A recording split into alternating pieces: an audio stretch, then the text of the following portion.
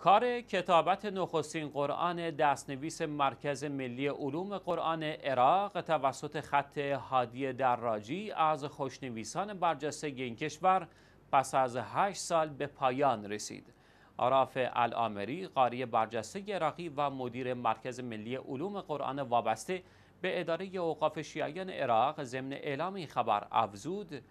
این نسخه ارزشمند قرآن به سید علام موسوی رئیس اداره اوقاف شیعیان عراق تقدیم شده و قرار است که مراسم رسمی رونمایی از این نسخه ارزشمند بعد از ماه مبارک رمضان برگزار شود. او گفت کمیته خطاطی و طراحی این قرآن را هادی دراجی و استاد بسام بنانه تشکیل می‌دادند و فاخر جبر مطر ریاست کمیته علمی این پروژه را بر عهده داشت. مدیر مرکز ملی علوم قرآن عراق تصریح کرد که همچنین عبدالرضا بهیه ریاست کمیته فنی و رافع العامری ریاست کمیته بازنگری مصحف و عمار مسکوکی معاون مدیر مرکز علوم قرآن عراق نیز ریاست کمیته اداری و مالی این پروژه را بر عهده داشتند.